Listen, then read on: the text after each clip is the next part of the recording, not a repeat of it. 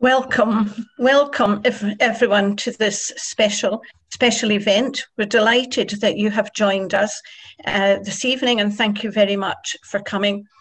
I'm Isabel Smythe, and I'm the Secretary to the Scottish Catholic Bishops Committee for Interreligious Dialogue. But before we start the formal welcome, I'm going to hand over to Jamie Spurway, who's our technical advisor for this evening and the host of this event. And he's just going to remind us of some of the Zoom etiquette. Jamie. Thanks, Isabel. Yeah, I'm just going to be very brief, everybody. So because it's quite a large group this evening, delighted to see so many of you with us, over 130 and counting. We're going to keep everybody muted throughout the session, but you can use the chat space just now. You can say your hellos that way. During the presentations themselves, I'll switch off the chat function so that it's not distracting for us as the participants, but also perhaps more importantly for the speakers. We are recording the event as well. If anybody doesn't want to be shown in the recording, then just keep your video off throughout. And the other thing I would say at the start is probably best to keep your view in speaker view. That's for those of you on a laptop, speaker view. And you do that by pressing the button on the top right hand corner of your screen where it says view. You can switch between grid and speaker view. And I'm suggesting you go into speaker view so that when you see the speakers actually present, you'll see them taking up majority of your screen. Okay, thanks very much. I'll hand back to Isabel now. Okay, thank you, Jamie. And I should have said that Jamie comes from Interfaith Scotland, because thanks to Interfaith Scotland for offering this support to us this evening. Now I will hand over to Bishop Brian McGee. Bishop McGee is the Bishop of Argyll and the Isles, and he has become the President of the Bishops' Committee for Interreligious Dialogue last year. So most of his involvement in interreligious dialogue this year has been virtual rather than physical. So Bishop McGee is going to put this evening into context. Thank you, Bishop.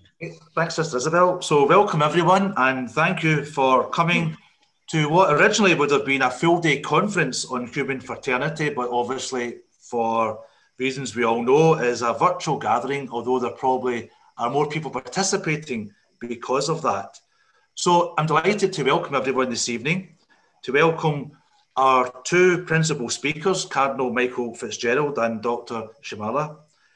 We're also delighted to have with us this evening Miss Aileen Campbell, the Cabinet Secretary for Communities, Archbishop Mario Conti, my predecessor on the Committee for Interreligious Dialogue, and Archbishop MacDonald and Father Jan Nodderly, who are responsible for interreligious dialogue within the Bishops' Conference of England and Wales.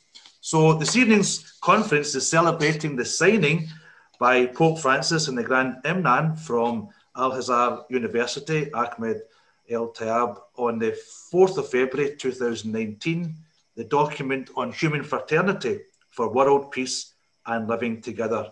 It was signed in the name of God and suffering humanity. And while in Abu Dhabi, the Pope said, there is no alternative. We will either build the future together or there will not be a future. So we've come this evening together in friendship and in a spirit of service to help the human family deepen its vision of hope and to commit ourselves as people of faith to work for a more just, equitable and peaceful society. We hope that we might celebrate this document each year, hopefully on the 4th of February, which has now been designated by the United Nations as the International Day of Human Fraternity and will be celebrated as such for the first time this year. In that way, it can be a bridge between the Holocaust Memorial Day at the end of January and Interfaith Harmony Week in this first week of February. The document on human fraternity, as we know, has caught the imagination of many people throughout the world. It's also led to the setting up of the Higher Committee on Human Fraternity, which desires a more peaceful existence for everyone. It's composed of Christians, Muslims and Jews, and Judge Abdel-Salam, who is the chair of the committee, has very graciously sent us this message of support. السيدات والسادة، السلام عليكم. يسعدني ويشرفني أن أشارك معكم اليوم هذا الحدث الهام الذي يأتي احتفاء باليوم الدولي للأخوة الإنسانية، الموافق ذكرى توقيع وثيقة الأخوة الإنسانية بين قداسة البابا فرانسيس وفضيلة الإمام الأكبر دكتور أحمد الطيب شيخ الأزهر الشريف في 4 فبراير 2019 في أبو ظبي. وفي البداية أود أن أتقدم بأحر التعازي وصادق المواساة إلى أسرة طيب السيرة أسقف جلاسكو المطران فيليب تارتاليا، وأقول لأهله وأسرته وأصدقائه أننا معكم بقلوبنا. لقد سعدت كثيرا وأنا أراكم اليوم تجتمعون من مختلف الأديان والثقافات والأعراق إحياء لهذه الذكرى التاريخية لتوقيع وثيقة الأخوة الإنسانية. إن فضيلة الإمام الأكبر وقداسة البابا قدم للبشرية نموذجا في الأخوة والصداقة والتعاون بين قادة الأديان، بل بين كل البشر. إنها دعوة أخوة صادقة، إنها دعوة للمحبة، دعوة للابتعاد بالأديان عن الصراعات، دعوة تؤكد أن الأديان جاءت لإسعاد البشر، وأن الأديان جاءت لتعاضد البشر، وأن الأديان تؤكد أن البشرية طريقها واحد نحو السلام، لكل دين هويته ولكل مذهب خصوصيته، ولكن نحن نسير في طريق واحد يجمعنا من أجل الأخوة والسلام والأمان لكل الناس. والآن جاء دورنا، دور المجتمعات والمنظمات والمؤسسات، دور المساجد والكنائس والمعابد، ليؤكدوا هذه الأخوة ويوثقوا هذه العلاقة التاريخية بين الأديان، هذه المشتركات الإنسانية بين الأديان. إن ما يجمع الأديان بالقطع يؤدي إلى سعادة البشر. إنما يجمع الأديان يؤكد على أن الأديان لم تكن أبدا كما ذكرت وثيقة الأخوة بريدا للحروب ولا رسائل للكراهية، وإنما هي دليل دائم للخير ولطريق المحبة ولطريق التضامن الإنساني والتعايش بين البشر. وختاما أتوجه بالشكر الجزيل لمنظمي هذا المؤتمر الرائع، وكنت أود أن أتحدث معكم أكثر من هذا، إلا أنهم أخبروني أن الوقت ضيقا وأن الرسالة يجب أن تكون قصيرة، ولذلك أؤكد لكم أننا في اللجنة العليا للأخوة الإنسانية، هذه اللجنة الدولية التي شكلت للعمل على تحقيق أهداف وثيقة الأخوة الإنسانية بكل أعضائها وبكل إمكاناتها، مستعدة للتشارك معكم ولتلقي أفكاركم ومقترحاتكم ومخرجات هذا الحدث الهام، لنضعها موضع التنفيذ ولنأخذها بعين الاعتبار، لأننا جميعا شركاء في تحويل مبادئ هذه الوثيقة التاريخية إلى واقع يعيشه الناس. نحن بالفعل أحوج ما نكون إلى تحويل هذه المبادئ إلى قيم إنسانية، إلى سلوك إنساني، إلى مشروعات ومبادرات، وهذا ما نعمل عليه ونتمنى أن تشاركونا فيه. فطريق الخير يسعنا جميعا كما أن الأرض تسعنا جميعا، وإن شاء الله الرحمة والمحبة تسعنا جميعا. شكرا لكم والسلام عليكم ورحمة الله وبركاته.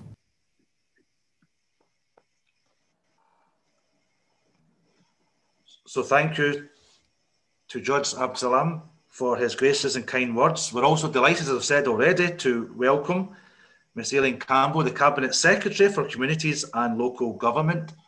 Aileen has a very wide remit, but many of us here this evening already know her through her commitment to interfaith relations and her support for faith communities and interfaith initiatives. So we're delighted, Aileen, that you've agreed to address us this evening. Thank you very much, Bishop McGee, for your introduction and a warm welcome. And I'm really pleased to be able to be part of this conference this year. And I want to thank you, the Catholic Bishops' Conference of Scotland and the Scottish Albeit Society for organising this virtual gathering. And with it being a virtual gathering, it is a reminder, as if one were needed, of the fact that we are living in and continue to live in extraordinary times. The global pandemic has been awful and traumatic and has touched all of our lives. but it's also impacted on humanity in unequal ways and shone a spotlight on the deep-seated inequalities that persist in society here in Scotland and around the world.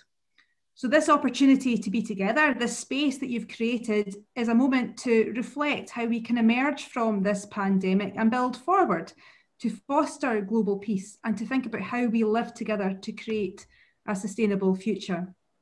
Because we have a choice in how we respond to what we've all been through. We can try to get back to normal because that is what is comfortable and a lot of what we yearn for. Or we can use the fact that because of the scale of the pandemic, we find ourselves with an opportunity to think differently about the future. The old I-being cultures of the life before the pandemic have been turned on their heads. And as a result, we need not simply accept or tolerate poverty and inequality as somehow inevitable. We instead can use the experience of the last year to build momentum for something better, something fairer, something kinder, a world with tolerance, love and understanding at its heart. And motivated by that shared desire to create a kinder society, myself and my colleague Shirley-Ann Somerville set up the Social Renewal Advisory Board to capture some of that positive practice and culture change we have seen as a result of the pandemic. The kindness and compassion which we saw in all of our communities across Scotland as people and groups came together to roll up their sleeves and to look after and care for those in need of support, with much of that visible through the actions of our faith and belief communities, has been inspiring, and for that we are sincerely grateful. Without that effort, the countries of resilience would simply have not been what it was. We wanted to also, though, get a sense of what we need to do to drive forward momentum for change. The report entitled If Not Now When, from the Social Renewal Advisory Board captures the mood and the moment that we have. And I'm so pleased that Maureen Sire from the Interfaith Scotland was part of the work, because I believe the report and the calls for action provide a platform for us to collectively mobilise and agitate, not to just wish for fairness, but instead to work in partnership to make it happen. And I know that all the attendees at this gathering are equally committed to fairness, respect, and for dignity for all. And interreligious dialogue is an important part of this endeavour. We continue to promote and support the development of interfaith relations and dialogue as an essential means of lowering barriers, eliminating fear and distrust, and increasing understanding and mutual respect. Because the Scottish Government is completely committed to inclusiveness and tolerance, where everyone can thrive regardless of their background, their culture, religion, or race, and where we celebrate the diversity of our communities in Scotland. We're only a country of 5 million, and so it makes sense that what we do together, and what we can do, we do it together, because together we can make that positive difference. But we also have challenges in Scotland. We are not immune from intolerance and hate. And for us in government, it means that we need to use the privileged position that we have to ensure that we do what we can to call out that hate and to use the leadership role that we have to foster solidarity and peace. So, in conclusion, I'm especially grateful to the organisers of this conference for providing an opportunity to examine and to think about how we create a more hopeful future. It won't be easy, but if we work together and work hard and relentlessly pursue the future of a hopeful, kinder, more accepting Scotland, then I know that the prize is worth all of that hard work and endeavour. And I know, as a mum of two, it's the kind of country that I want both my laddies to grow up in. And I also think that this space is really important that you've created, because we have had to live our lives online for such a long time, and sometimes the nuance and the respect and the tolerance that we see online is missing in debate. So it's really important that we have this moment to come together, to work together, to focus in on what unites us and binds us together, and to use that as the platform to spring forward and to create the kind of country that I know that we all want to see happen. So thank you very much for using the anniversary of the document as a moment for us to have this space to work together. And I certainly look forward to hearing some of the discussions and deliberations, but wish you all the best for a great conference this evening. So thank you. Thank you, Cabinet Secretary.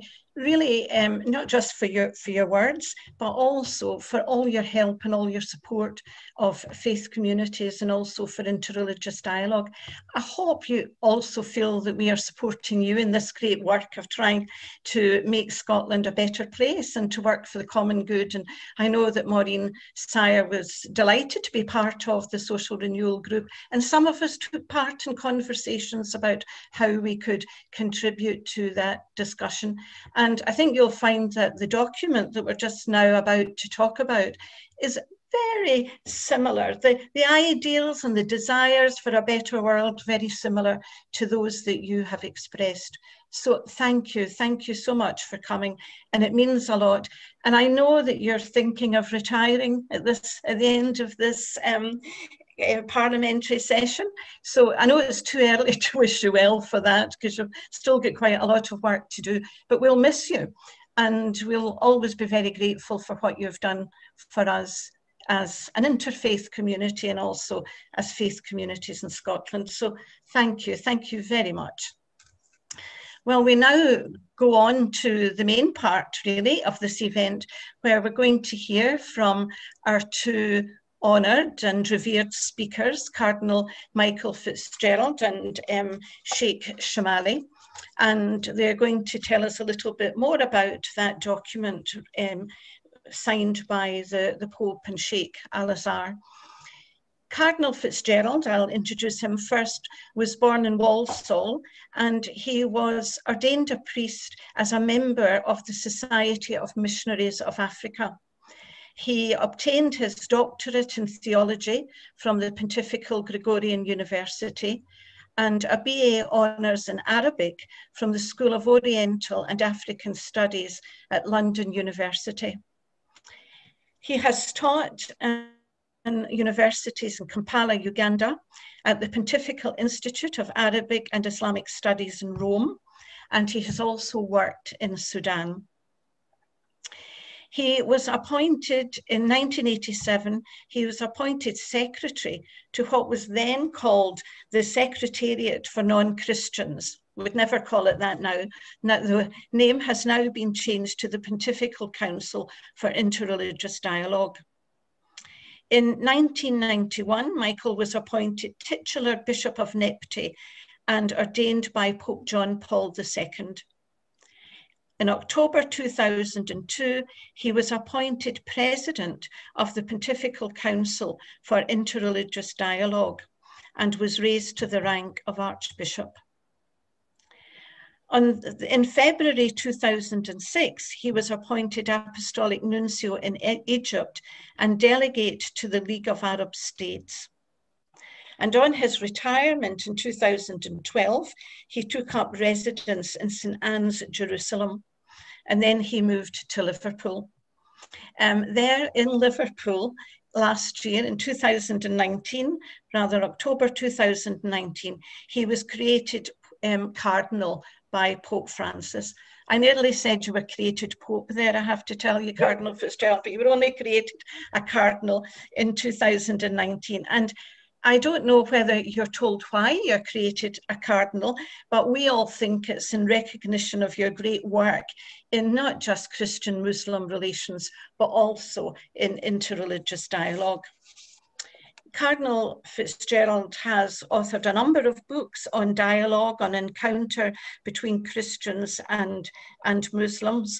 And one that I think I must buy myself, because I didn't know you'd written this, Praise the Name of the Lord, Meditations on the Names of God in the Quran and the Bible. I think I'll just go on straight and introduce Sheikh Shomali, and then I'll let the two of you give your talks if that's okay. Hujjat al-Islam Dr. Mohammad Ali Shomali is a graduate of the Islamic seminaries of Qom, Iran. After completing his BA and MA degrees in Western philosophy at the University of Tehran, he earned his doctorate in philosophy from the University of Manchester. He is currently the founding director of the International Institute of Islamic Studies in Qom. He is also the founding director of the Risalat International Institute, which is devoted to Islamic curriculum development and educational training, among other initiatives. He has led numerous Islamic educational courses and seminars in over 30 cities across 4 continents. Dr. Shomali is the editor-in-chief of 2 journals, The Message of Takalim, a quarterly journal of Islamic studies, and Spiritual Quest, a biannual journal of ethics and spirituality. His interest and participation in interfaith dialogue over the past 20 years has taken him all over the world. He has a list of publications the length of my arm, but many of them cover Islam and Shia Islam. He has written textbooks on Islam, and he has also been co-editor of Catholic Shia dialogue volumes.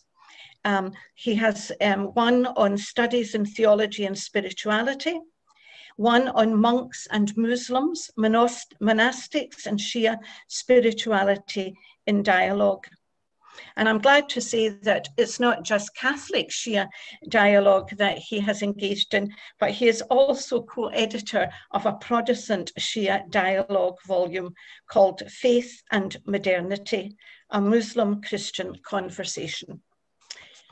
So as you can see, we have got 2 eminent speakers this evening who are experts in their own right in Christian Muslim dialogue, as well as general interreligious dialogue, and who are members of faith and are men of faith and going to give us an insight into this document that they have been studying and have written about. Both of them have written about it. So Cardinal Fitzgerald, I think we'll begin with you if we can, and if I can invite you to give your paper, and then Dr. Shomali, we'll move on to you once Cardinal Fitzgerald has spoken. Cardinal Fitzgerald. Right, thank you, Sister Isabel.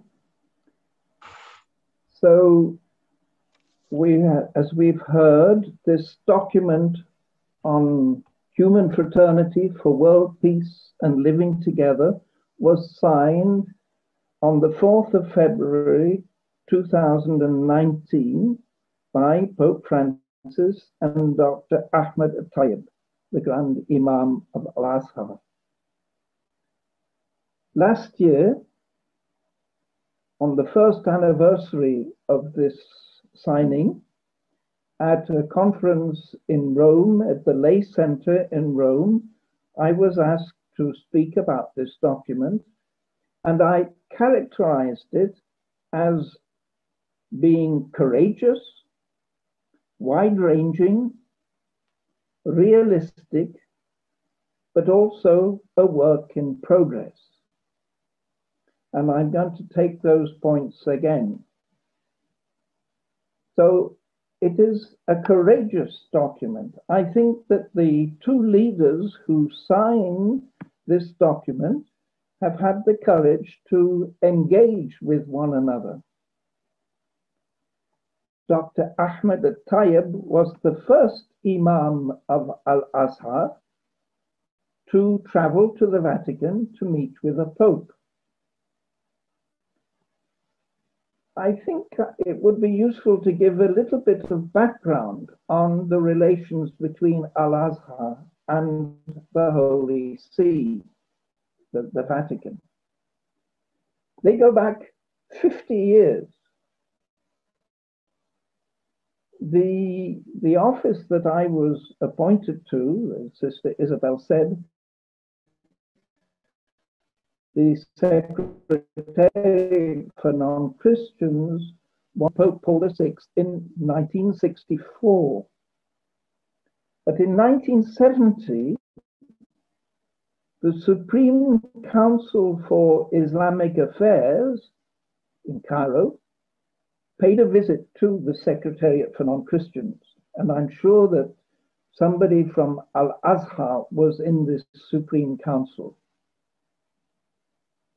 So 50 years ago, there was already a contact. 4 years later, in 1974, a delegation from the Secretariat went to Cairo, and I'm sure that they also went to Al-Azhar on that occasion. There was a formal meeting which took place later in 1978, a formal meeting between Al-Azhar and the Secretariat. And then there is no record of any other meetings. In 1995, what was then had become already the Pontifical Council for Interreligious Dialogue set up, together with Muslims, with international organizations of Muslims, a liaison committee in 1995. Now, there were people from Al-Azhar present at the meeting where this body was, this liaison committee was established, but Al-Azhar was not included in the committee on the grounds that it was not an international organization, but a national organization of Egypt, although it had an international dimension to it. Now, the people of Al-Azhar were very disappointed not to be in this liaison committee. And they insisted so much, and they were so obstinate. Dr. Zaman was the particular one who was negotiating for them, that in 1998, 3 years afterwards, a special agreement was made with Al-Azhar for relations between Al-Azhar and the Holy See. And in the meantime, Al-Azhar had set up a permanent committee for dialogue with monotheistic religions. And I repeat that, permanent committee for dialogue with monotheistic religions. It wasn't just for dialogue between Muslims and Christians, but also Jews were included, at least in the division that was there.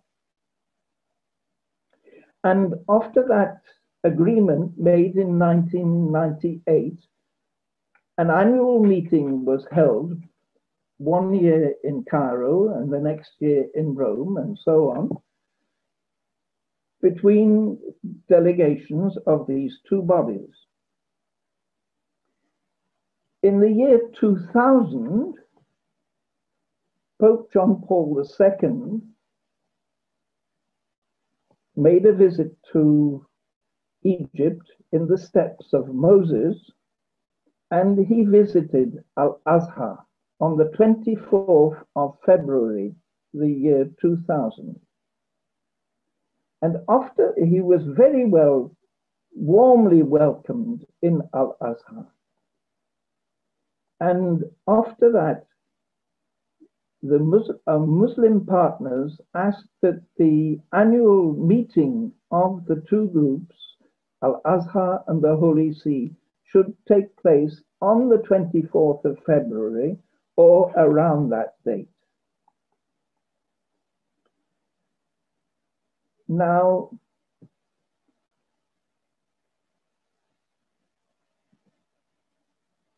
there was, of course, Pope John Paul II died, and he was succeeded by Pope Benedict XVI.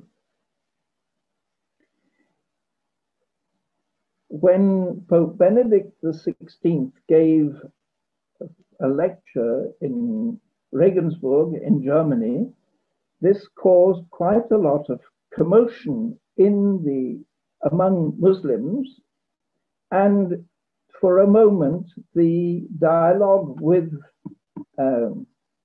Al-Azhar was broken. The Sheikh Al-Azhar at that time, Sheikh Mohammad Sayyid Tantawi, wanted to visit Rome to speak with the Pope, but in fact he was not able to do so. And as I've said, it was Sheikh Ahmad Tayyib, who has been the first Imam to come to Rome to see the Pope. For his part, Pope Francis, who succeeded Benedict XVI, accepted to go to Cairo to take part in a meeting for peace organized by Al-Azhar.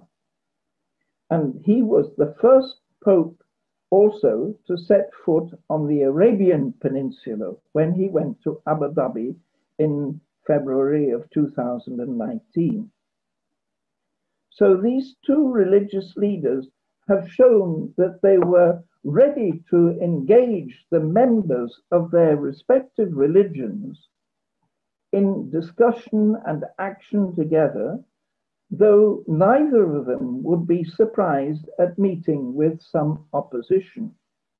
Not everybody has been in agreement with this document on human fraternity, and that is why I say it is a courageous document.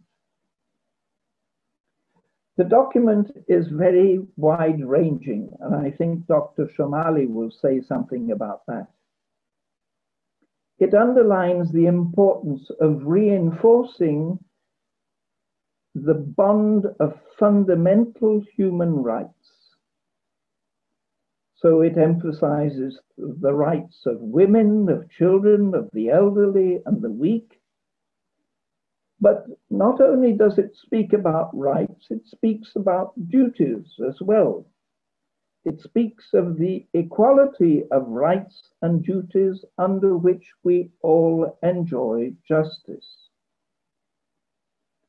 It upholds freedom, including the freedom of belief, thought, expression, and action. That is according to the English version of this document.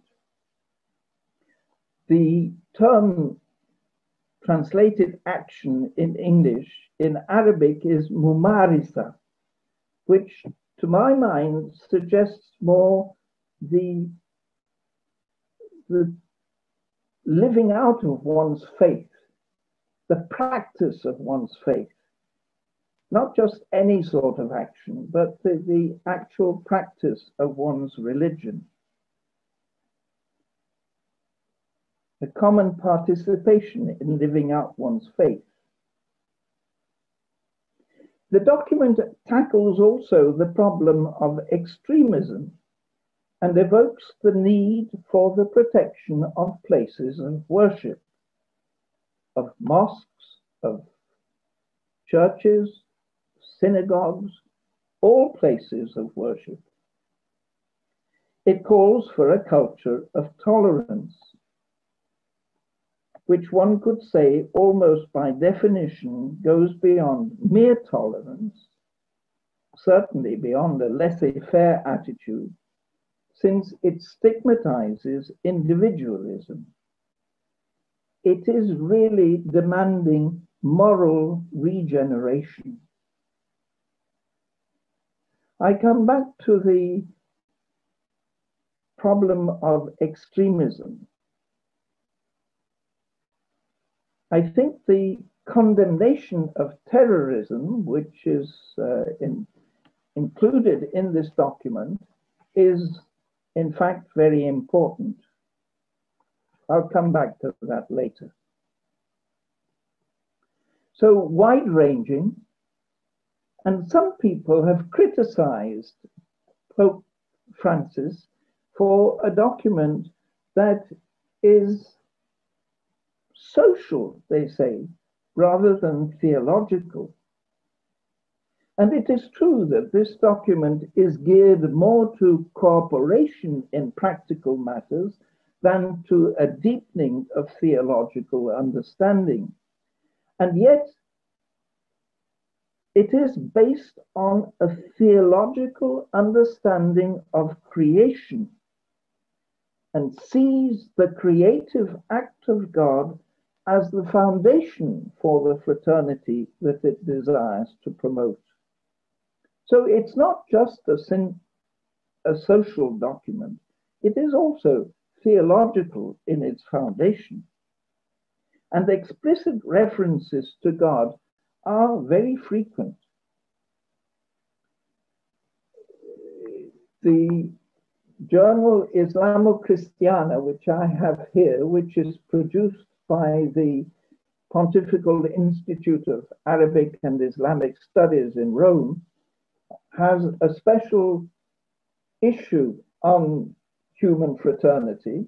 Last year's volume number 45 of 2019, actually 2 years ago, of which Dr. Shomali has also an article, and myself, we both have studies of this document in that volume.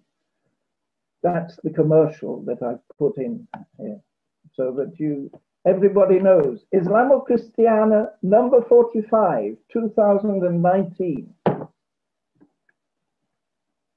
Well, it's numbered, this document. It has given numbers to the paragraphs, which didn't exist in the original edition, but would make it easier to quote.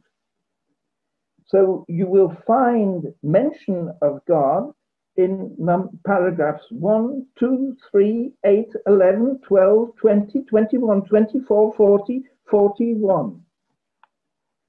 How many? There are 42 paragraphs. So in at least a quarter of them, you find God mentioned explicitly and, of course, implicitly elsewhere.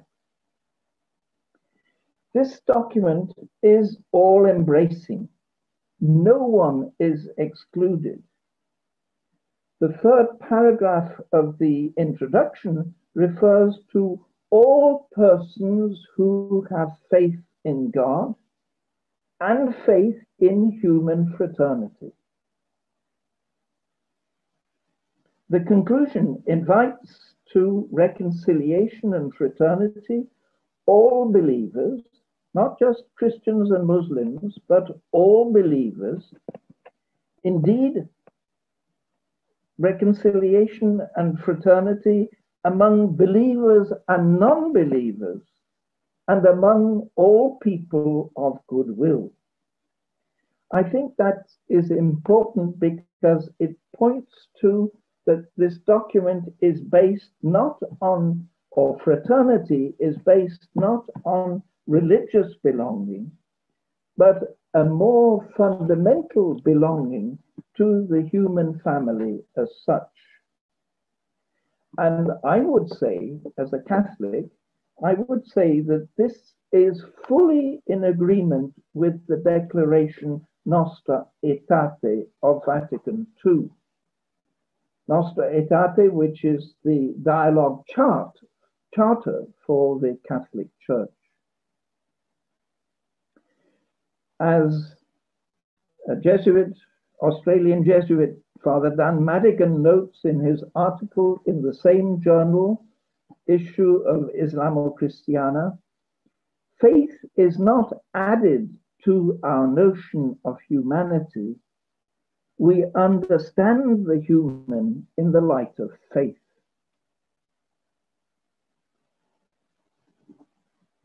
The ample nature of this document, touching on so many topics, leads in fact to a certain vagueness. I'll just give a few examples. It speaks of the authentic teachings of religions, but it doesn't present any criteria for discerning which teachings are authentic and which are not. It urges at one point the establishment of full citizenship without explaining what it means by full. Citizenship we understand, but what is full citizenship? In advocating the rights of children, it calls on the family and on society, but doesn't really establish the relationship between these two realities. The importance of dialogue is emphasized, but also of avoiding unproductive discussions without any indication as to what might render the discussions unproductive. let us hope that our discussions this afternoon, this evening, will not be unproductive. The document is realistic. It takes into account change and progress in the world today, but also recognizes the presence of constant conflict and the injustice of inequality that exists in our world. So it is here that you get the condemnation of terrorism and of extremism in all its forms, and particularly the condemnation of the use of religion to incite violence and war. And it's here that I think that this is a very important point, because so often I would say in the Western world, people say that Muslims never condemn Islamic terrorism. And that's not true. But the Western media don't pick up these condemnations very much. They're much more interested in conflict than in the resolution of conflict. War makes news. Peace doesn't make news. Because this document takes into account reality, I would think that it is a work in progress. The document doesn't pretend to have said the last word. They recognize, the authors, those who've signed it, the two leaders who have signed it, recognize that the document is not a definitive statement. It's rather an invitation to engage in cooperation, in work together. And so I would classify it as a proposal and a project. The authors pledged to make known the principles contained in this declaration so that they can be translated into policies, decisions, and legislative texts. They expressed the hope that the document may become an object of research and reflection in schools, universities, and institutes of formation. In a way, this conference is a response to that appeal. Their inspiration and their aspiration is that it may constitute an invitation to reconciliation and fraternity among all believers, indeed among believers and non-believers, and among all people of goodwill. And as we heard from Judge Abdus Salam, an application committee has been set up with quite a number of interesting people who are on this committee, including a Jewish rabbi. I have the names if anyone is interested in that. The fact that a representative of the Jewish faith has been included in the committee, in the higher committee for Human Fraternity,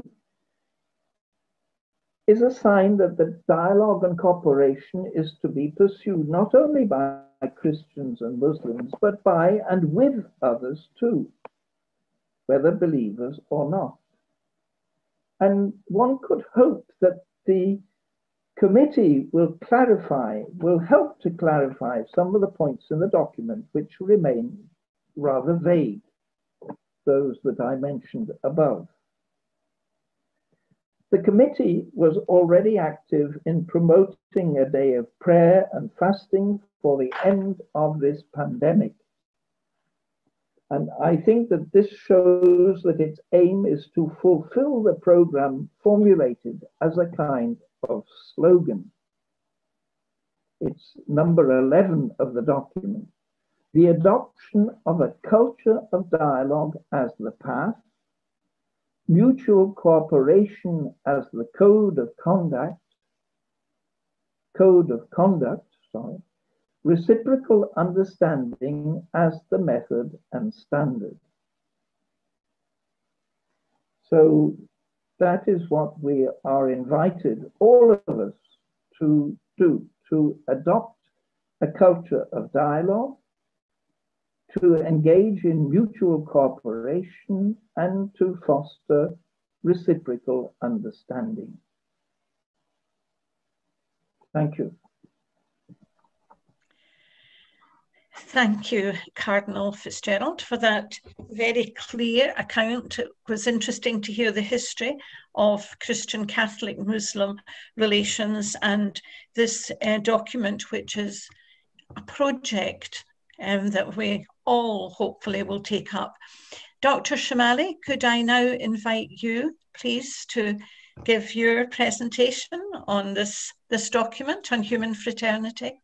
And I must say, can I just say that I'm very glad that we put human in, because fraternity is such a sexist word. I think I need to say that for all the women who are linking in, but the human fraternity opens it to all of us, brothers and sisters.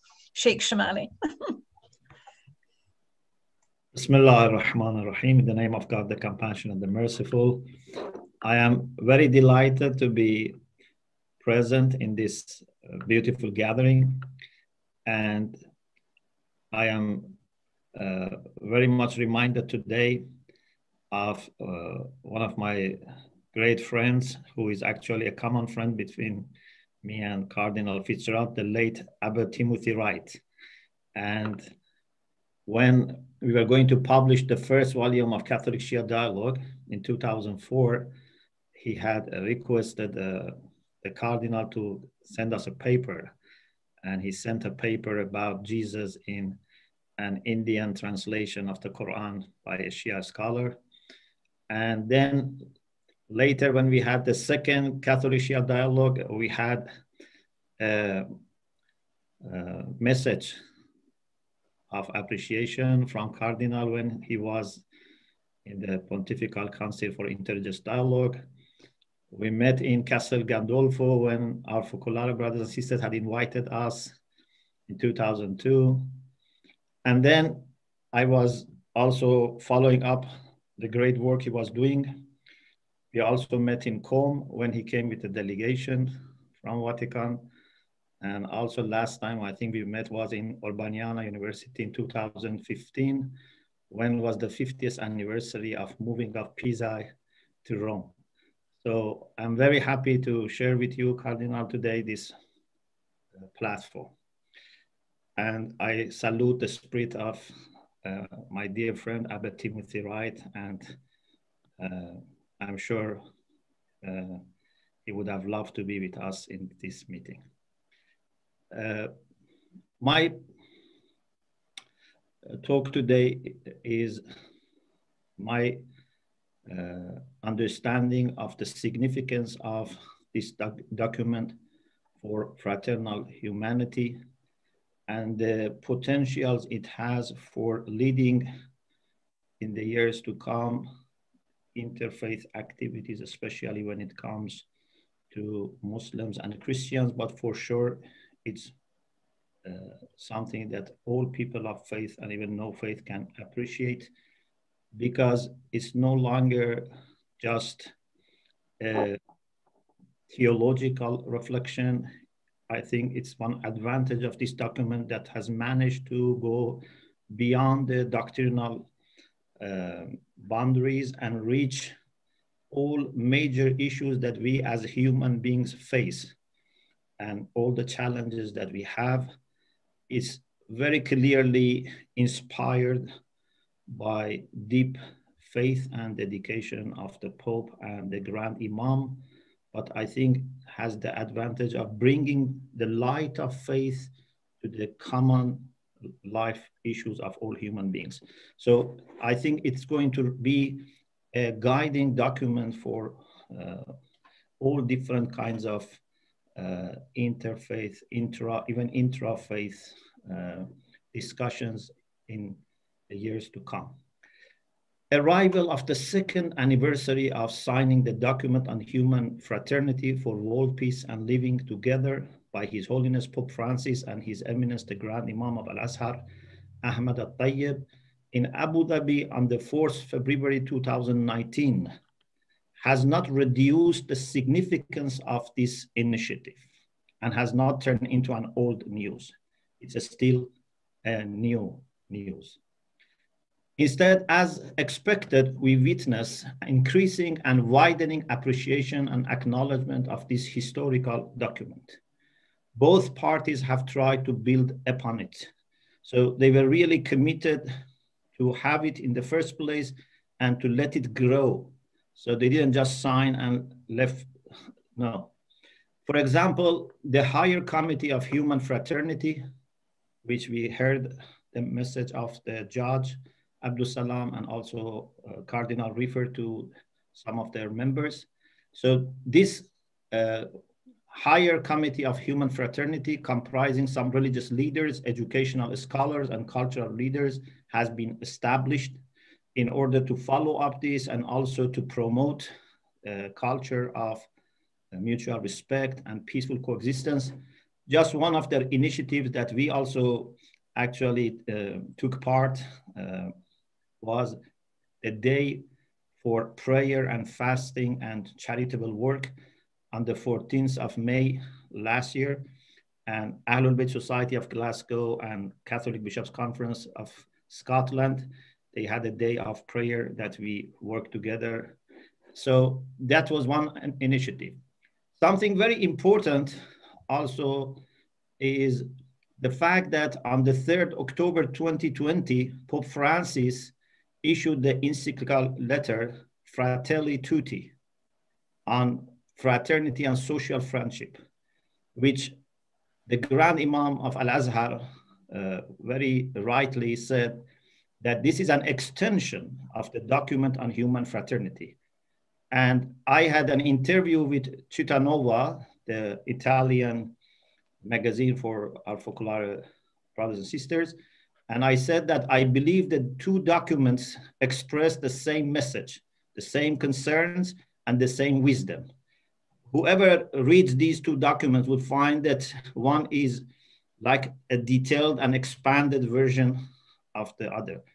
They show how the true faith is truly universal, and so are the challenges we face. We no longer have walls that divide us, and the problem are no longer only on one side of the wall.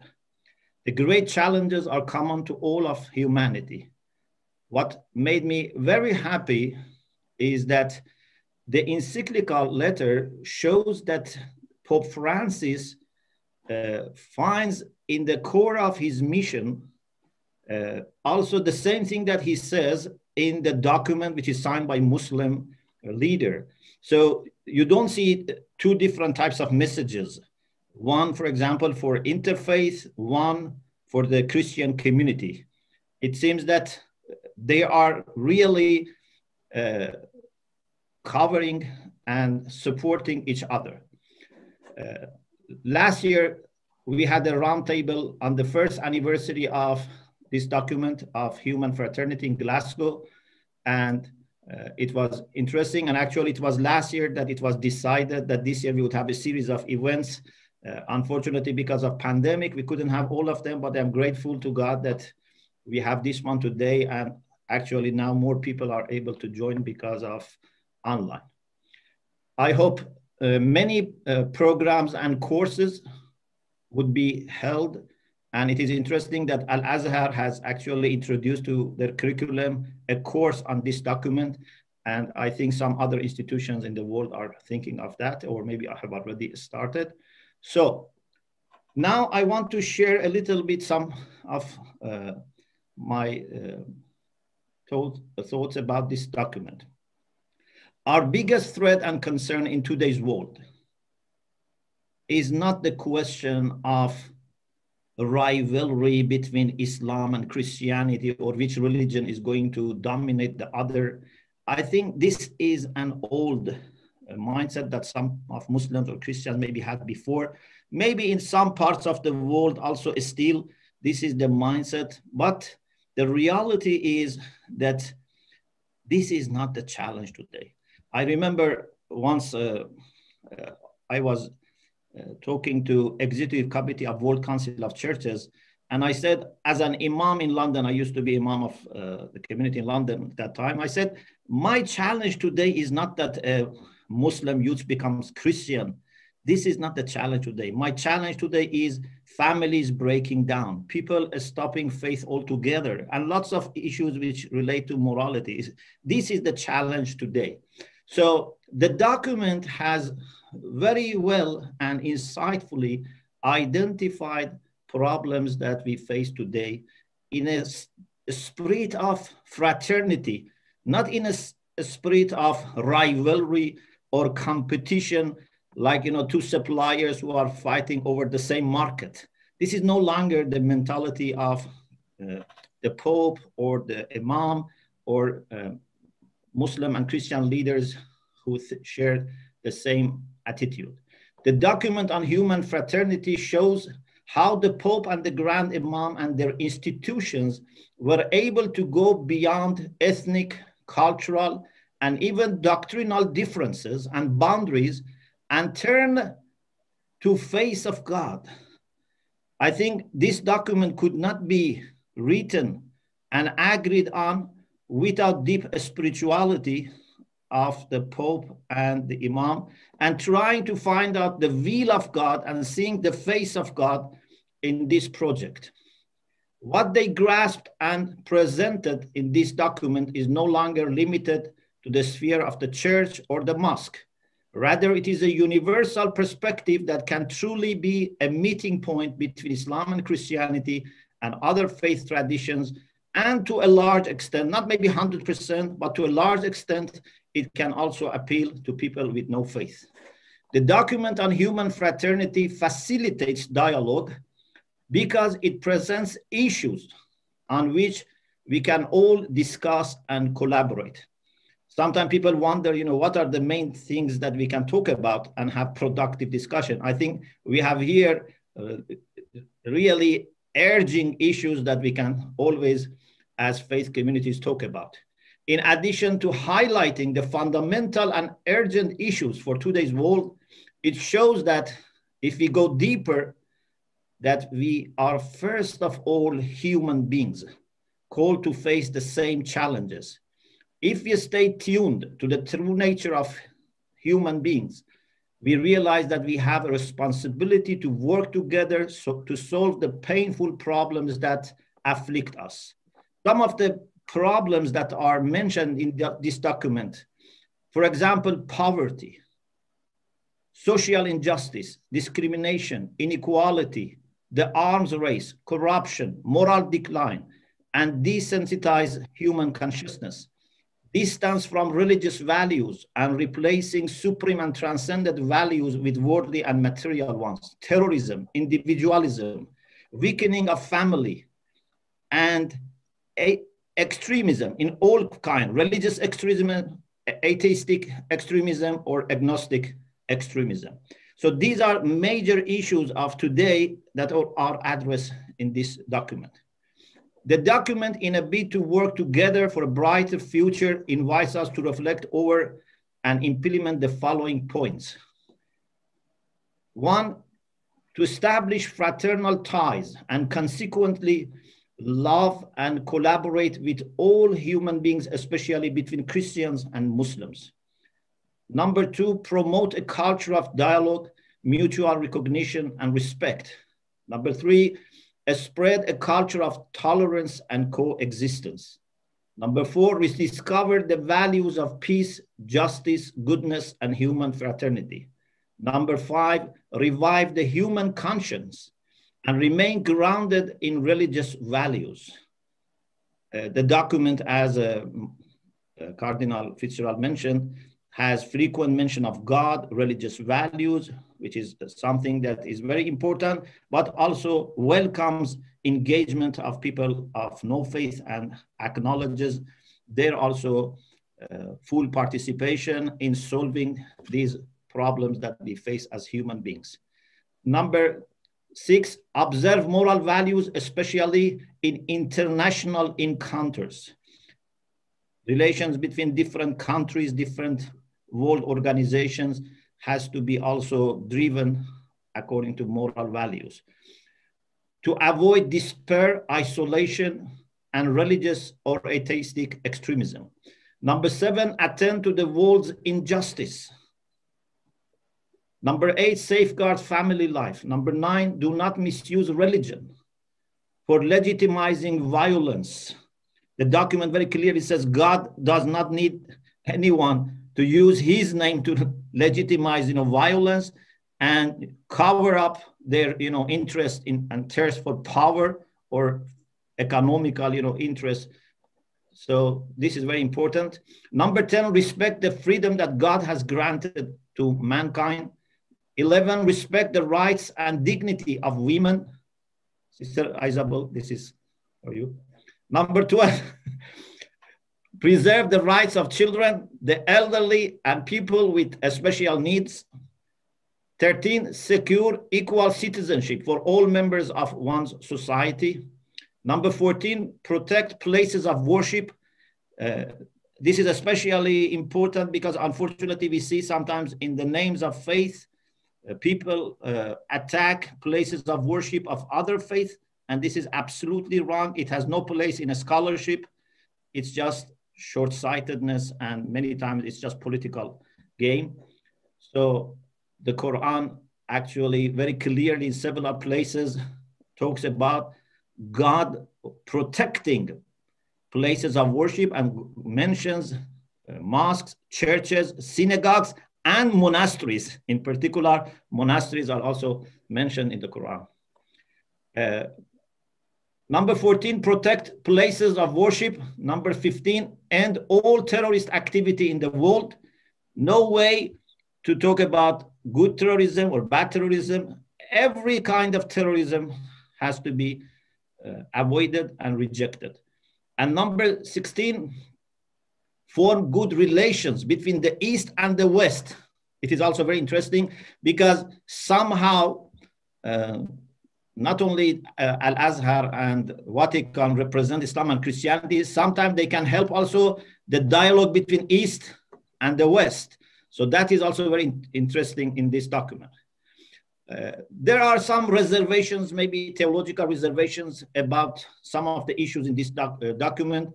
For example, when it is talked about the relation between divine will and pluralism and diversity of religions, how much we can say, really God wanted us to be so divided. And, these are things that we can, of course, in theological discussions reflect on. But what is interesting is that they have been able to find common ground to put their steps firmly for such document. It's not easy. I'm sure every line has a history of discussion and, using different words so that can be agreeable to both parties. It is my firm belief that certainly this document is one of the most important interreligious documents of the last 20 years. And I think it was sincerity, fraternal respect, and love, along with hard work of scholars on both sides, which made it possible. And we thank God for this achievement. And as the Quran says in chapter 13, verse 17, when God talks about the truth and falsehood, he says the example of truth and falsehood is like when river is bringing water, which has come from rain, you would see that there are bubbles on the surface which can cover, but after some time, those bubbles go away and only water remains. And the Quran says, what is of benefit to humanity remains. Ma yanfa'un nas fayamkuthu fil ard. So this is a good news that whoever does something beneficial for humanity, it's going to remain. And I'm very hopeful that this document and all the work that you are doing for this dialogue is going to remain, because this is what benefits humanity. Thank you very much. Alhamdulillah Rabbil Alamin. Thank you, Dr. Shomali, for again a wonderful, clear account, and thank you too for your optimism and encouragement for the future. That really finishes the first half of this evening's programme.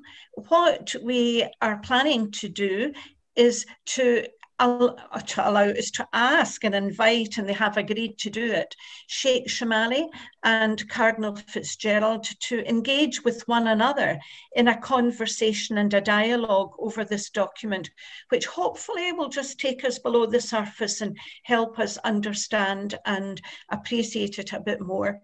Now we've got the opportunity to listen in and in a dialogue between Cardinal Fitzgerald and Sheikh Shomali. Hopefully that's going to kind of give us insight into the document and also stimulate our own thinking and our own commitment really to this work of interfaith. So Cardinal Fitzgerald and Sheikh Shomali, I think you should now be in spotlighted. Yes, you are. Cardinal Fitzgerald, your microphone is off, so could you unmute yourself, please, so that we can hear you? Thank you. Okay. How long do we have in conversation? Because there will be questions as well. Are there questions or not? Well, we do have some questions. Yes, we do have some questions here. But we thought it would be a good idea to get the two of you talking to one another. About 20 minutes for all of that, let's say, is what we've planned. So would you like to start then? Have you got something that you'd like to begin the conversation? Well, I mentioned the article of Sheikh Shomali in Islamo-Christiana, which I have to admit that when I read it, first of all, I was a bit dismayed, because it seemed to me that he was saying, well, there's no difference between Christianity and Muslim. We're really one book and one religion. He based that on the Quran. And I said, well, I could do the same. Instead of saying one book, we have one person, one Jesus, who englobes everyone. So on a second reading, I found that you were much more, you were accepting the differences. You didn't deny the differences between Christians and Muslims. But I would say that your article, your attitude is God-oriented rather than religion-oriented. Is that right? Yes. This is all I am trying to do. And, you know, I actually think that we have to learn from our religions how we can look at things from a godly perspective.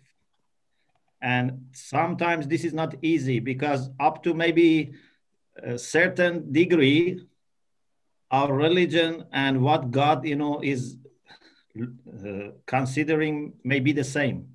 But I think after some time, there is maybe a limit in the lens of religion. And therefore, I think we should always try to train ourselves to be able to see how God is looking at humanity.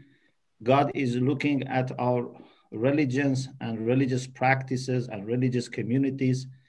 You know, like, for example, I, as a son for my father, I can understand that my father loves my siblings and wants us to be together, but it takes me time to be able to look at my siblings in the way that my father looks at us, and not just the way I try to, you know, be kind because my father wants me to be kind.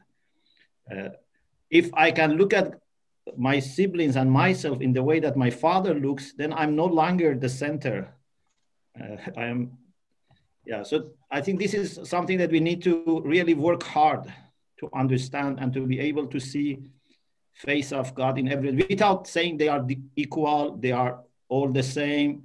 No, the differences are there, and there are lots of things that, you know, they differ, but still, I think we can understand that God loves all of them, and God somehow is happy to, you know, be associated with all of them, not equally, but they are, you know, godly entities in the end of the day.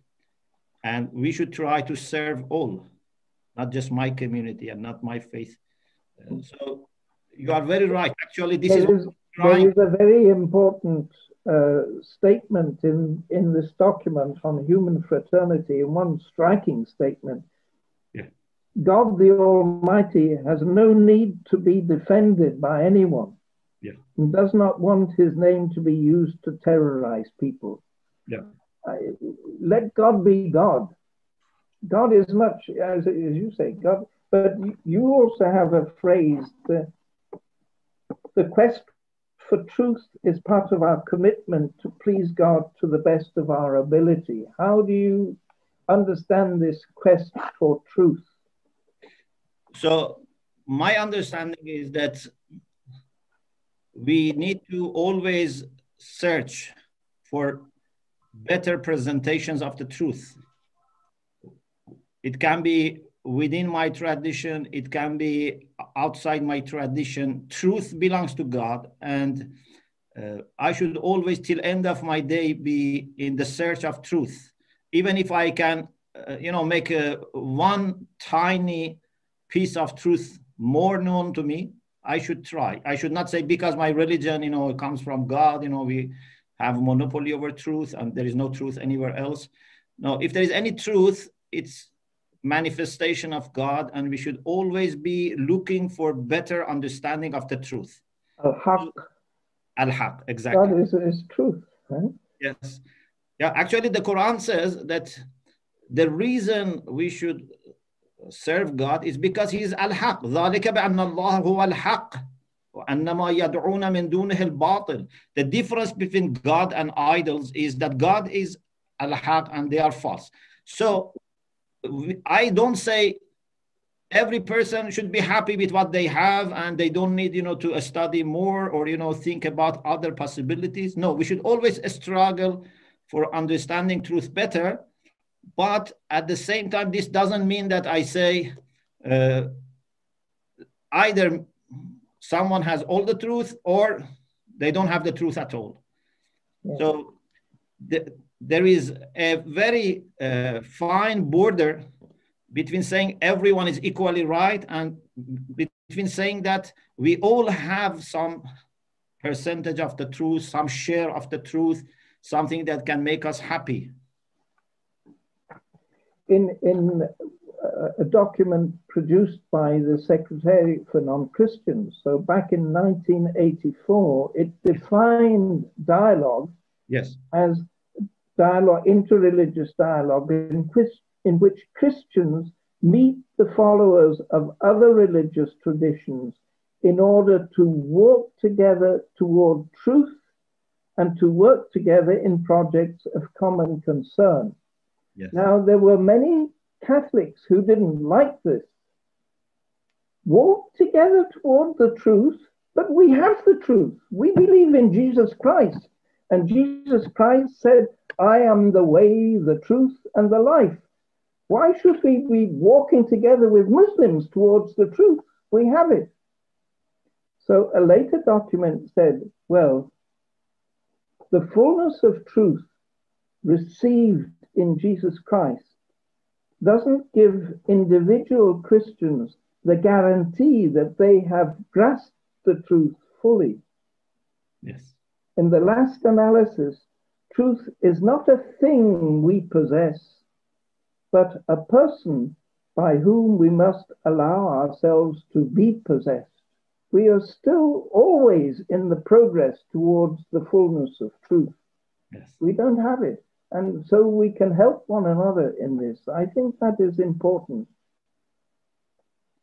maybe I can be bold to say that maybe more important than the truth is truthfulness. Because you may have the truth, but you are just inheriting the truth. It's not important. Truthfulness is very important. Your search and dedication to the truth is very important. And even if a truthful person makes mistakes, it's okay. But if by chance you have the truth, but you are not committed to it and you are not submissive to it, then it's not going to help you that much. You say somewhere in your article about religion that religion is to submit your faith to God. Yes. Would you like to expound that a little bit?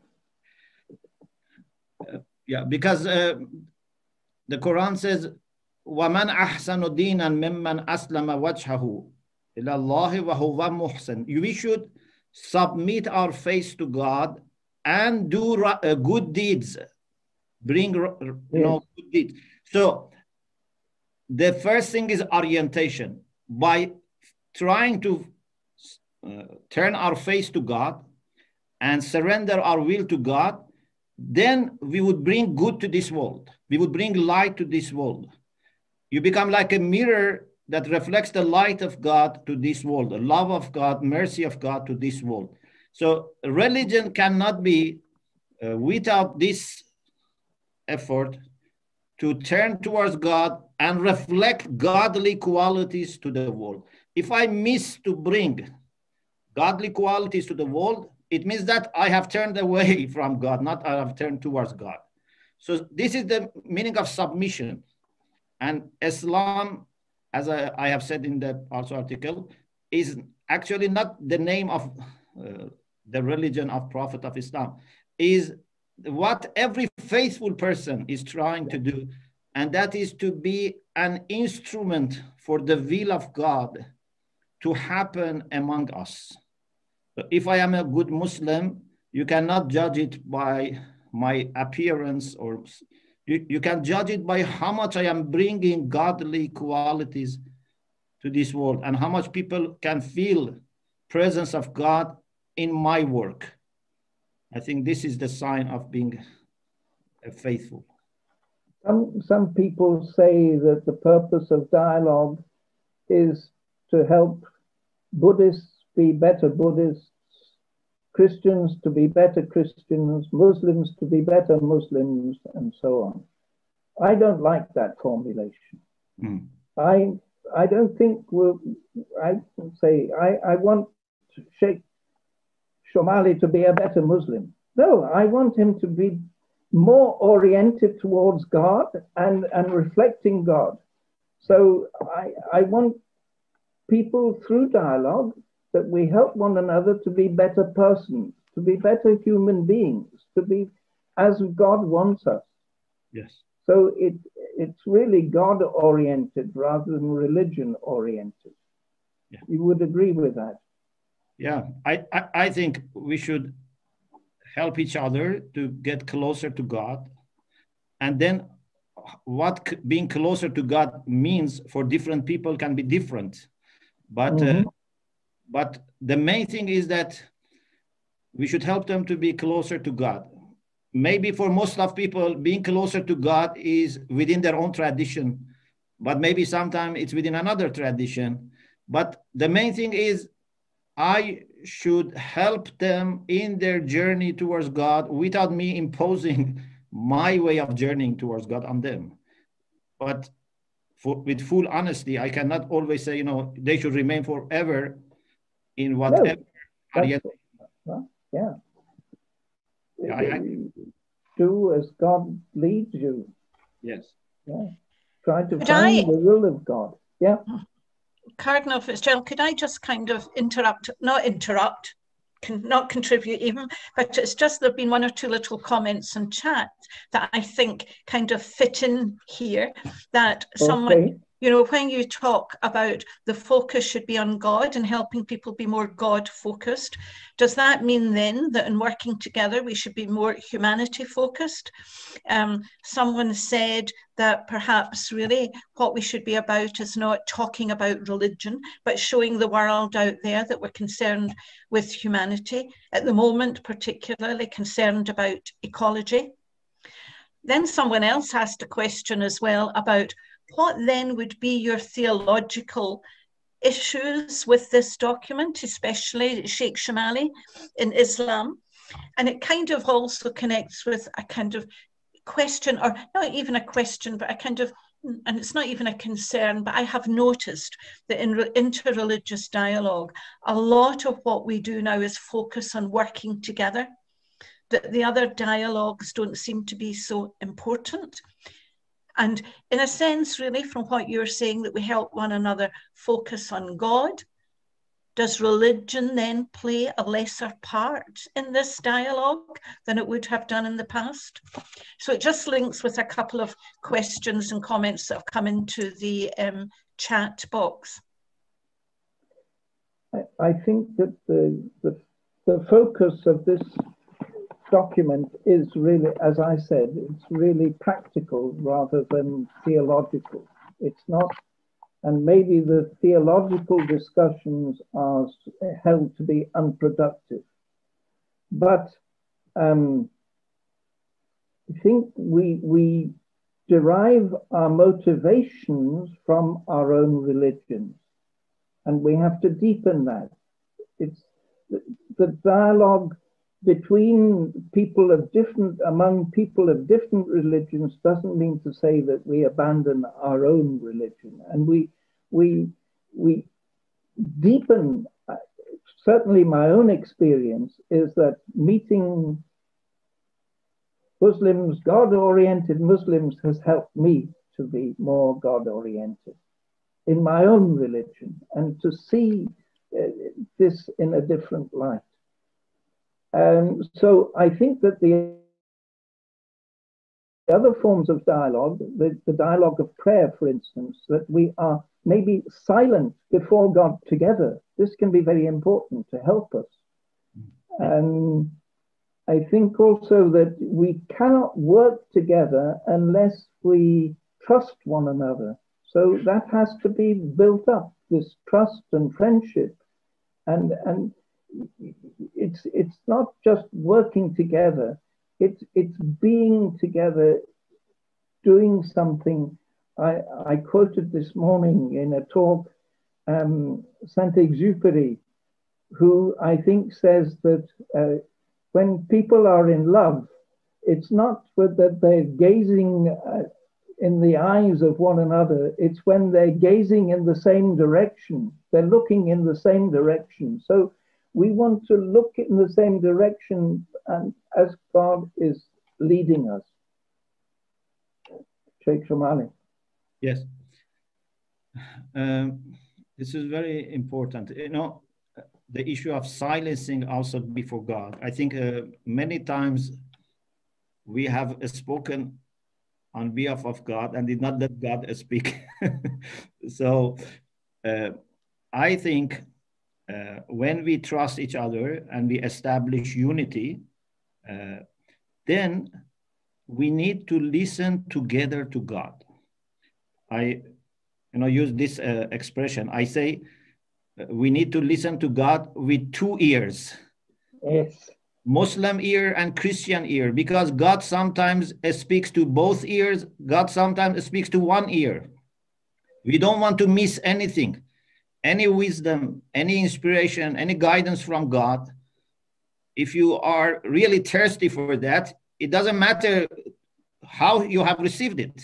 You shouldn't say, no, I only take it from my own sources. So we need to listen to God with both ears and maybe even other ears also, but this document is more about Islam and Christianity. So if we don't filter God's messages, if we don't, narrow down and indeed just use any opportunity to widen our listening to God and silencing our ego, even religious ego or sectarian ego, then I think we would be in a better position to receive guidance from God for the challenges that we receive today. Because I think God has guidance for all generations. It's not that he guided previous generation and we need just to, imitate what they did. God has guidance for all of us. So with new issues that we face, but within the same tradition, but we can always receive new ways of being loyal to the tradition, but build upon the tradition, go further. And here our joint efforts and joint invitation to God to be present among us and to take us forward, I think is very important. And I am sure God wants us to be together and working together. And even when it comes to people of no faith, our work together and our unity can give them, some kind of reassurance that we are not acting because of benefit of my religion or my, sect, etc. I think if one thing they expect from godly people is that they should have no ego. And in this way, we can hope that we have no ego when we are able to work together and overcome our differences. So I think one of the beautiful things in this document is that it shows that it was a result of trust, unity, and not being egoistic.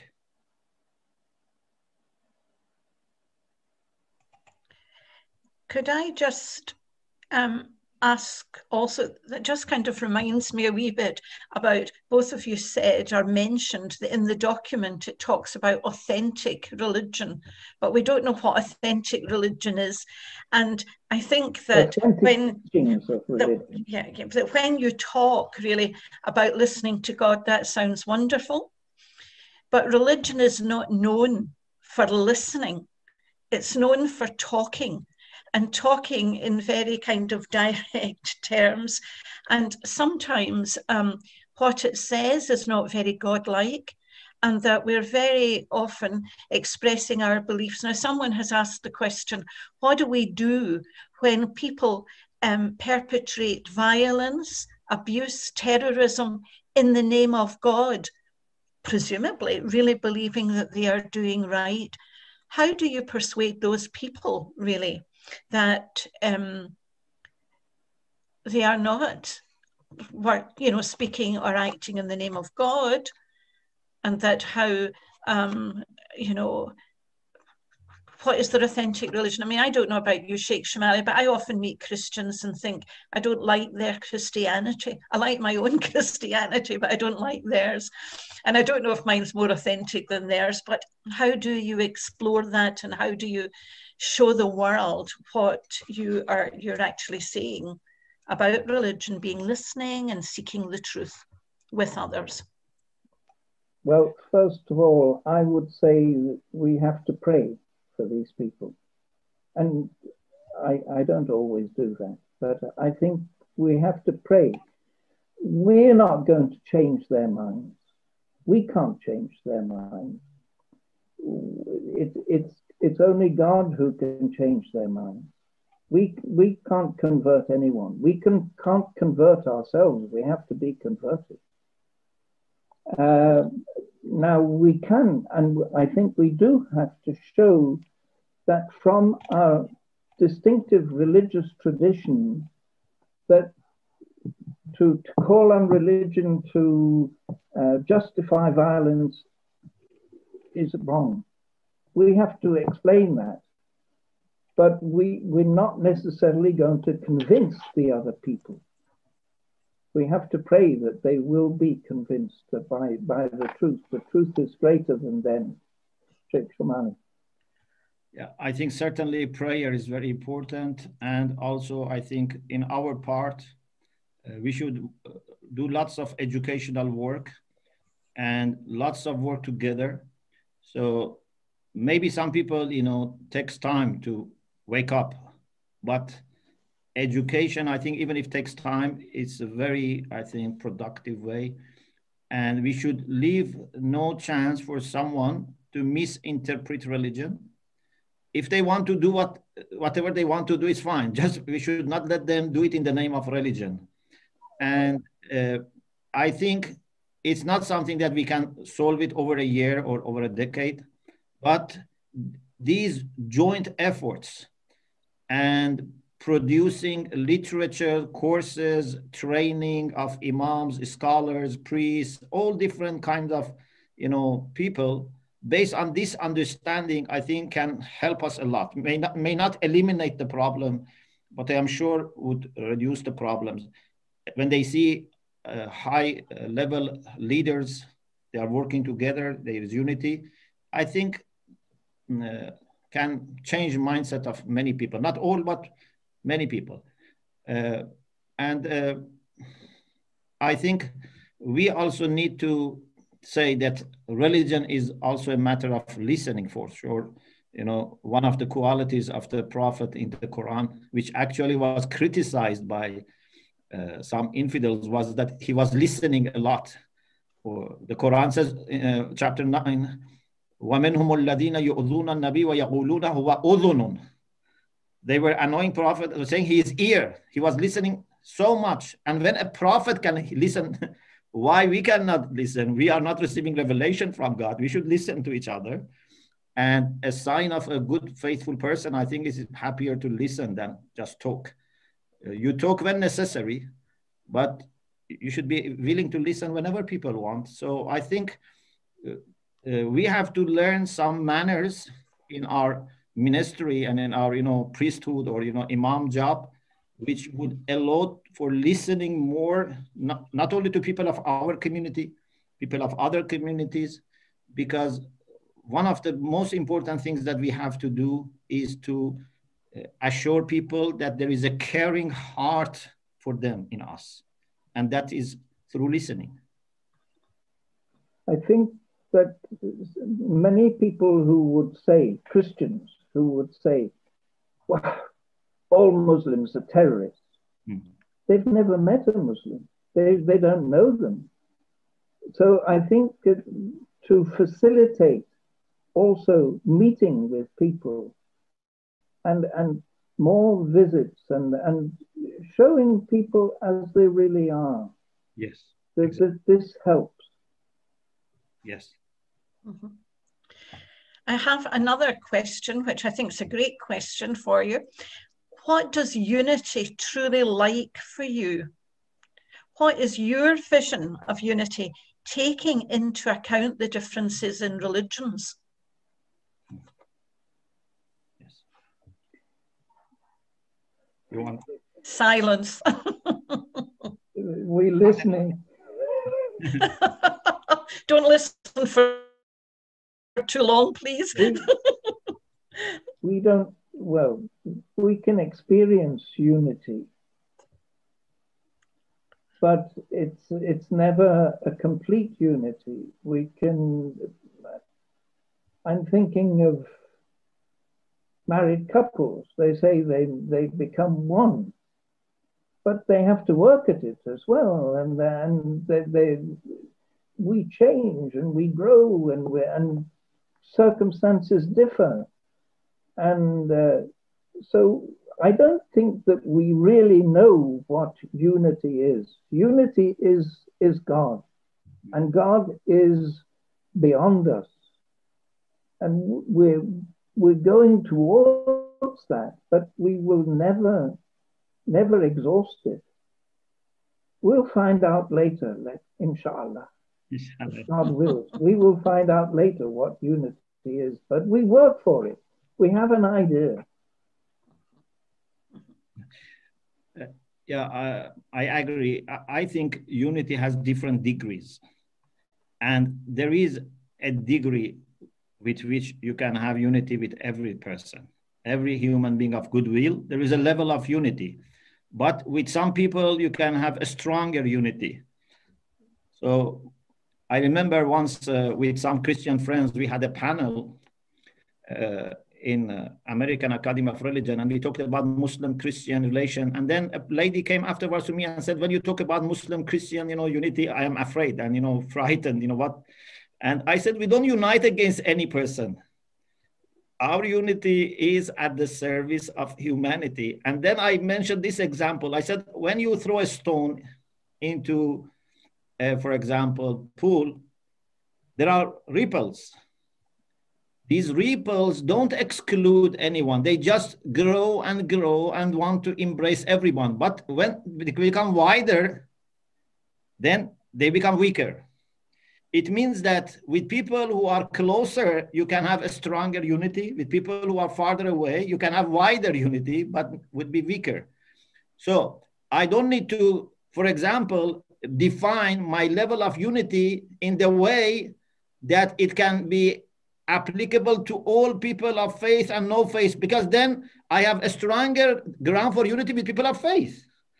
So it's not either this or that. We build unity upon unity. And I think theologically, normally, for example, they say, people who share with you more doctrines, people who are from your denomination, you can have a stronger unity with them than people of other denominations from the same faith. But I think actually, maybe this is true to some extent, but the reality is with people who are God-centered, if you are God-centered, you can have the maximum unity. Maybe there is a person who is a Shia Muslim and I don't feel that much united. And with a Sunni, I can be very united. Or with a Muslim, I am not united. I can be with a Christian who is devoting his life to God, more united. If I am really God-centered in my life, every person who is God-centered, I can have maximum unity with them. And I say, if God is not enough to unite us, what else then you are looking for? Is there anything greater than God? Mm-hmm. Mm-hmm. Thank you. And I'm very conscious that we are getting towards the end of this evening. In a way, I'm sorry I didn't have the two of you just talking to one another from the start, but but could I just have maybe one more question, because there's someone who's had his hand up for quite some time and very patiently been waiting. Hamid, would you like to unmute yourself? Do you have a question to ask? If you can unmute. We can't hear you. Can you hear me now? Yes, thank you. Thank you. Good evening all, for everybody. It is not about a question. It is, in fact, to add a couple of things. I think the fraternity and being together, having a unity, is to be based, first of all, on self-respect and respecting others and respecting other people's point of view, to the extent that when we talk, when we have a dialogue, we are not about, it's not about actually differentiating, I am right or you're wrong, or you are right and I'm wrong, but it is about getting points together and discussing different religion it should be in a healthy way to get us closer to God, rather than showing our differences and say my way is the right way and yours is the wrong way. And unity is something that cultivates good nature in us, and within and through that will transfer it from each of us, will transfer it to the rest of the community by being able to help each other when somebody in need needs help. We, regardless whether he's Christian or whether he's Muslim or whether he is Buddhist, for that matter, it should be there as human being. We help each other in that. We will come together to help that person, rather than say, oh, stop, he's not a Muslim or he's not a Christian. And also the second point I want to mention is try not to criticize each other, and try not to, as we say, be sort of building a wall by trying to tell to our communities, which a lot of religious leaders in churches or in mosques, for that matter, try to convey a message of saying to people,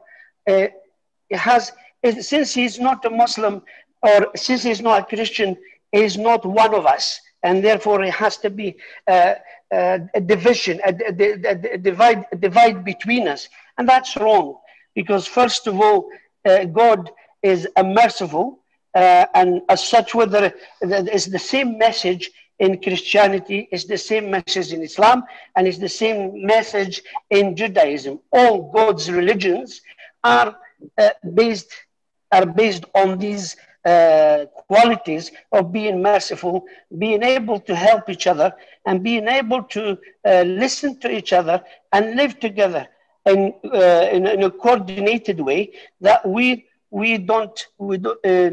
of these religions actually, if we look at the texts in themselves, are saying inciting hatred or inciting the division or inciting other things that are not good natured.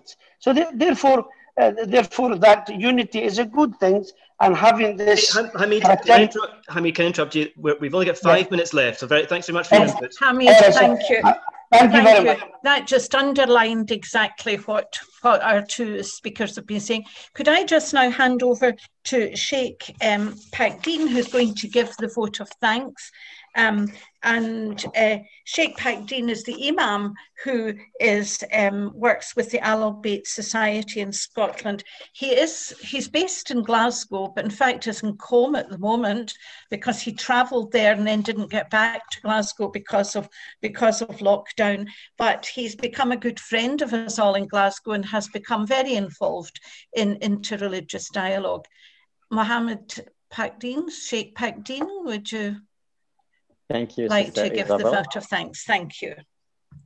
In the name of God, the compassionate, the merciful, Salaam alaikum, peace be with you.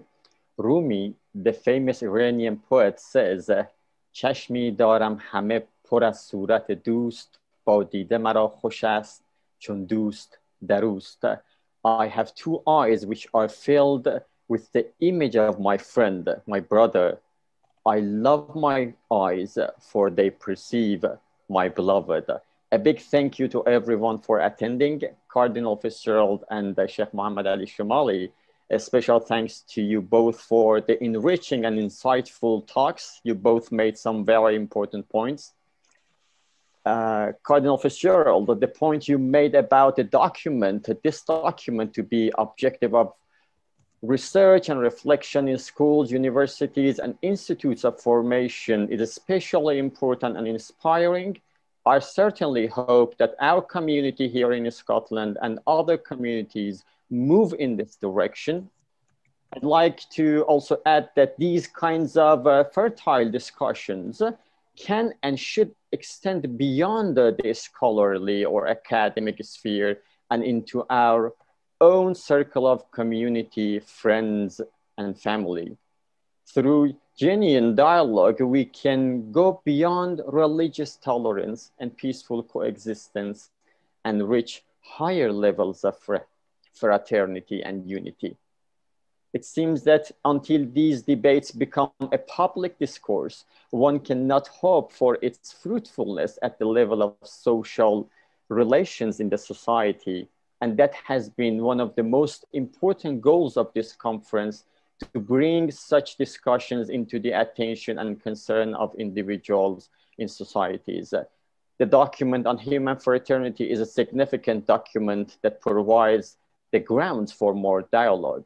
Sheikh Shomali, I was particularly fascinated by what you mentioned, that what they grasped and presented in this document is no longer limited to the sphere of the church or the mosque. Rather, it is a universal perspective that can truly be a meeting point between Islam and Christianity and other faith traditions, and to a large extent, people with no faith. I believe that we need to pass this message of fraternity and unity to next generations and teach our children through our words and actions that a fellow human being is either a brother or sister in faith or our equal in humanity, who deserves our respect, care, and love, as Brother Hamid mentioned. We hope and pray that the seeds of fraternity and love are planted in our hearts and that they blossom into something beautiful that bears fruits for all to enjoy. I'd like to end with a tradition from Prophet Muhammad, peace be upon him, in which he says, a believer is a mirror for his believing brothers or sisters. In their absence, he wishes them well, and in their presence, he tries his best to remove their pains and problems, as well as pave the way for their progress. Thank you, and God bless you. Thank you. Thank you. Thank you, Sheikh. Perfect ending. Thank you. I'm sorry we have to go, but we have to go. And I think we're going wanting more. So that's great. That is what we want. So thank you very much to everyone. Keep safe, keep well, and hopefully we'll meet again soon. So bye-bye.